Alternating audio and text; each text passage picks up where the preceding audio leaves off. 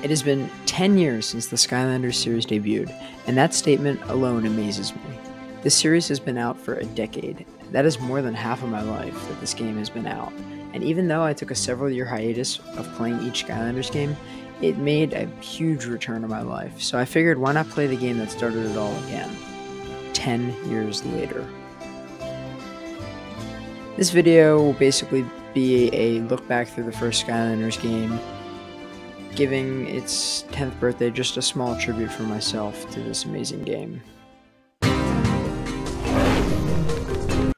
Wait, hold up. Just for the record, spoilers for the lore of this game if you care. Okay, bye. Wowzers, look at all these balloons leaving. Parking's gonna be a snap.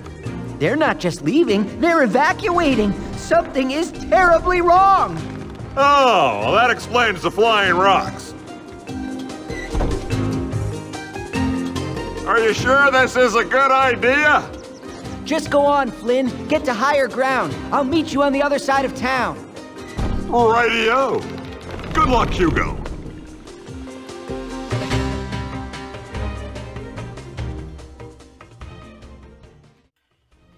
The game starts out in pure chaos as an entire town is being ripped to pieces by a tornado. You meet Hugo and Flynn, who become crucial characters throughout the entire series, and you escape the tornado and save the village, only to find out that there have been reports all around Skylands just like this. After the first level is where you go to the ruins, the main hub, and let me just say, the ruins is great.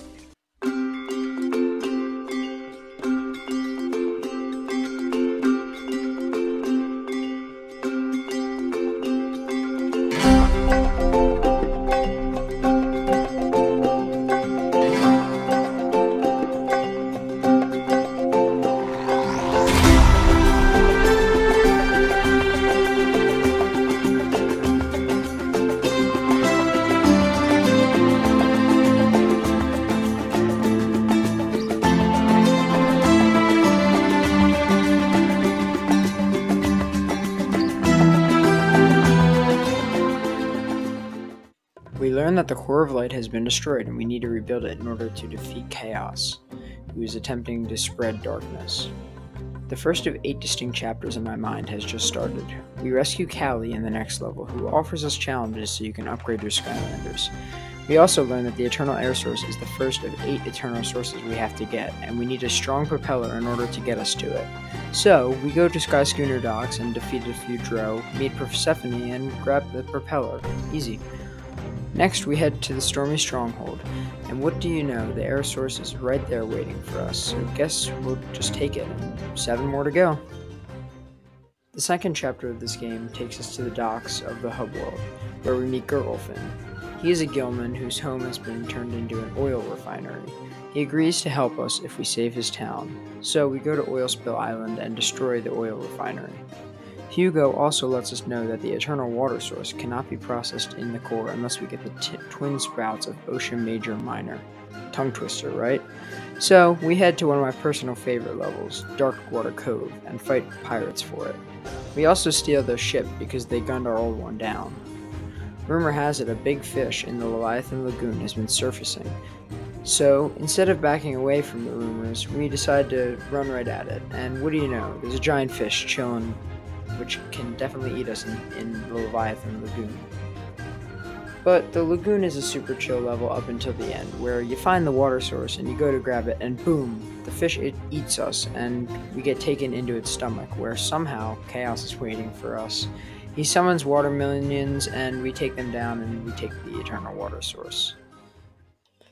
The beach takes us to the third chapter of the game, where we meet Diggs, possibly the most annoying NPC in the game, who takes us to the Crystal Eye Castle, where we collect the Crystal Eye for the Core of Light. Because, on top of the Eternal Sources, we apparently need other nameless components. But the Cyclopses don't care that we took the Crystal Eye, do they? Oh wait, yes they do.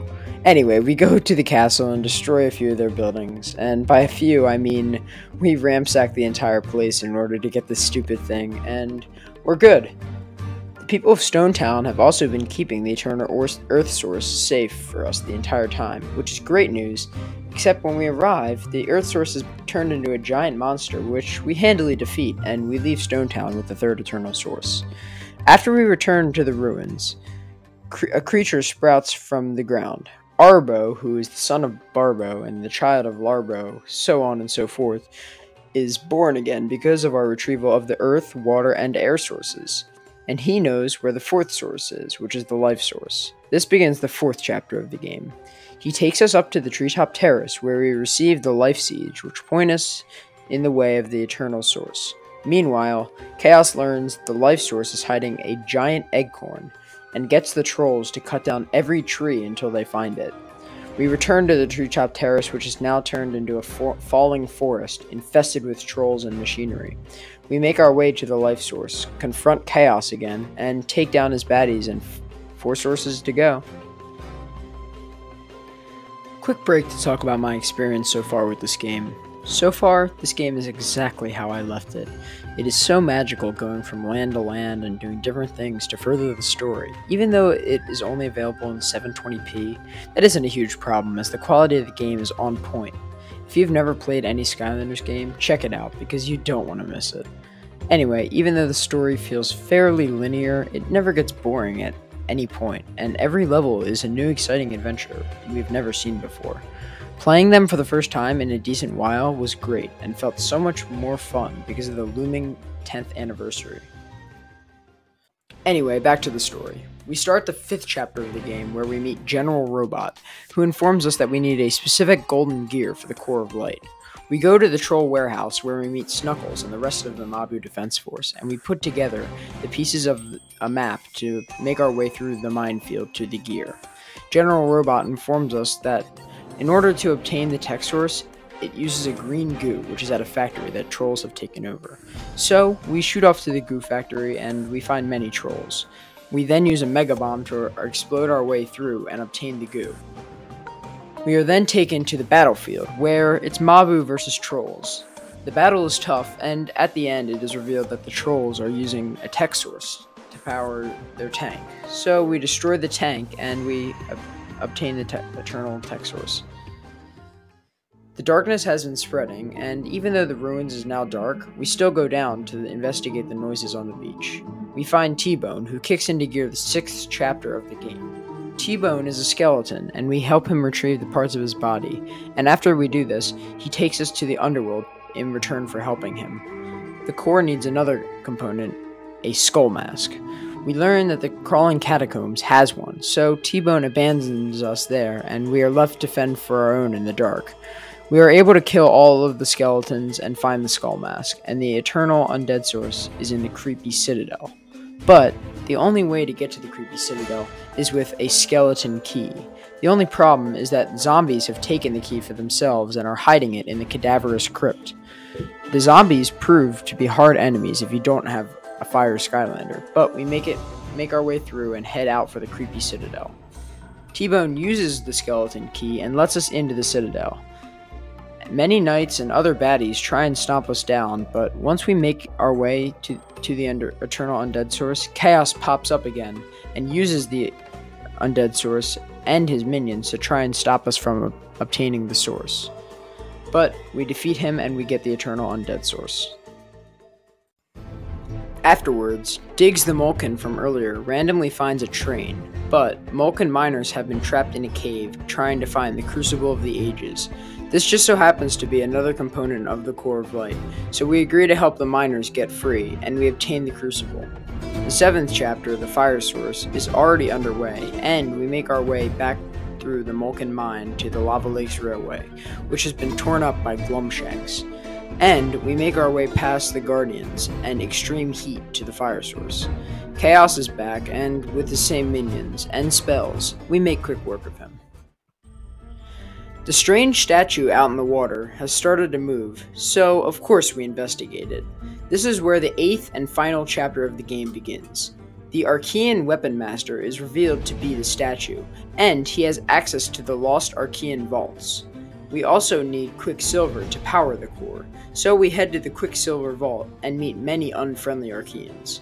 After we obtain the Quicksilver, only one component is stopping us from completing the core, the Magic Source. we have to go to the Archean Armory, turn on the lights to reveal hundreds of giant Archeans, and we take control of one of them, stomp through the entire level, fight another Archean, and make our way to the magic source. With this being brought to the core, it is complete, and total darkness has been changed to a bright beacon, and the core of light has been completed. With Chaos now losing his darkness, he retreats to the Outlands, where we use the core of light to track him and bring us to his lair. Chaos's lair is a very difficult level with many foes who block our path, but once we make it to his castle, it is a battle versus Chaos. He brings out all of his minions from earlier, plus one more, the monster who killed Eon, destroyed the core of light, and is basically responsible for the entire game happening. The four-headed elemental Hydra. Luckily, we have to defeat Chaos, and this Hydra also goes down. Speaking of which, time for a destroying Chaos in the final fight montage.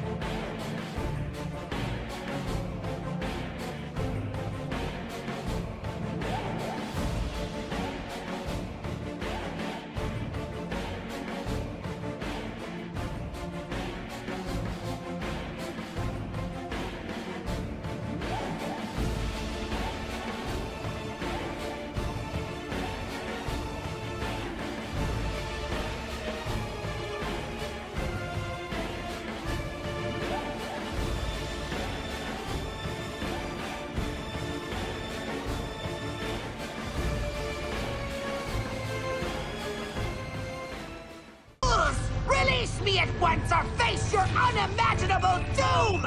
Do you really think this cheap magic trick can hold me? Chaos! Ow! Hey! Cool your jets, small fry. We've heard enough out of you. Finally, something we agree on. You know, you're okay when you're not putting your foot in your mouth. Back at you.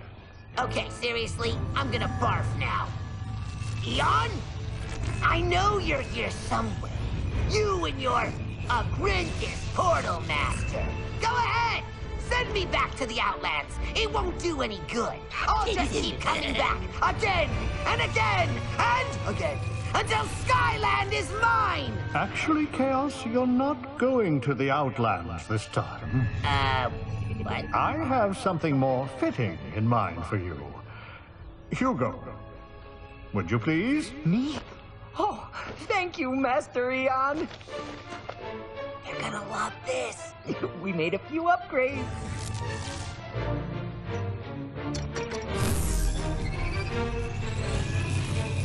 Okay, look! Let me go and we'll split this place. 70-30. What do you say? Okay, how about 60-40? 50-50? Okay! Uh-oh. You haven't seen the last of me!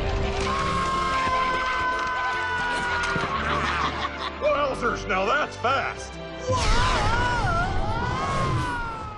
With Chaos defeated, we send him to Earth, and Skylands is saved.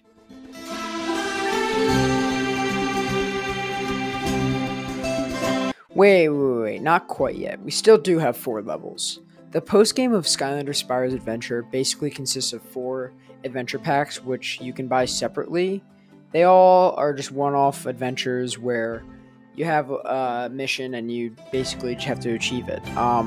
The Empire of Ice is basically a snow level where you have to defeat ice ogres and destroy this giant wall that they built, which is keeping out summertime. The Pirate Seas is one long game of matching, and nothing really changes in the end except, oh wow, we freed the town. I mean, there wasn't a lot wrong in the first place here, but some people seem to like this level. The Darklight Crypt is probably the most lore-based adventure pack, showing this giant eyeball who took control of ghosts and basically turned the ghosts evil, and we kill the eye and everything reverts back to normal. And finally, Dragon's Peak, the best level in all of Skylanders, in my opinion. It is an homage to Spyro, like the original games, where Flavius tries to save King Ramses and defeat Vathek, which, if you've ever played or know the lore of Spyro, I think it's crucial for this level. I've never played Spyro, but I still do enjoy it. All in all, Skylanders is a great series, and I'm honestly shocked that it has been 10 years since it came out, because this game is so pristine. I hope that everybody had a great 10th anniversary of Skylanders, because I know that I did. And if you've enjoyed this retrospective video on the first Skylanders game, comment suggestions for other videos, and I will do whatever you guys want. But if you have never played the Skylanders games, I cannot emphasize enough to all of you to go and start by playing this one. Just please play the game. Play the game.